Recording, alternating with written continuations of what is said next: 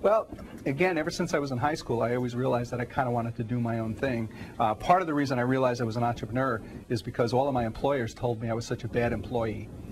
So that was the first clue. Start watching out for that.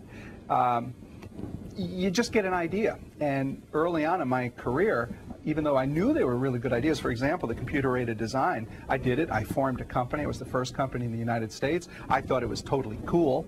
And then I just moved on to something else. What I probably should have done is realize that I really had a good idea, and it could have been a national company, and I could be sitting on a beach right now with my type. So when do you know? You just know. You just do it. Try it. Fail. It's okay to fail. That's the thing.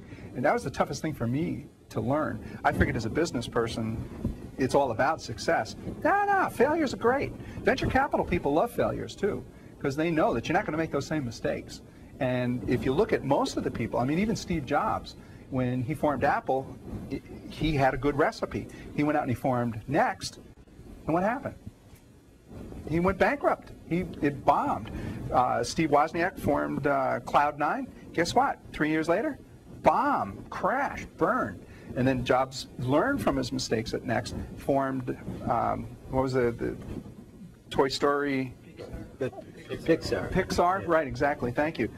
Huge success. So really, you learn from your failures. So the biggest thing is don't be afraid to fail. Just, you got an idea and you do the research. I mean, don't be foolish. Don't jump into it until you've checked out the competition, you've done some intellectual property, and you've protected yourself, and you got a good, solid business plan.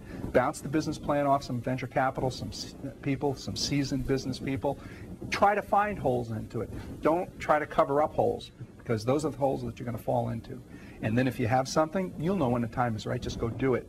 And if you succeed, great. And if you fail, do it again. Go get a 9-to-5 job till you get your debt paid off and do it again.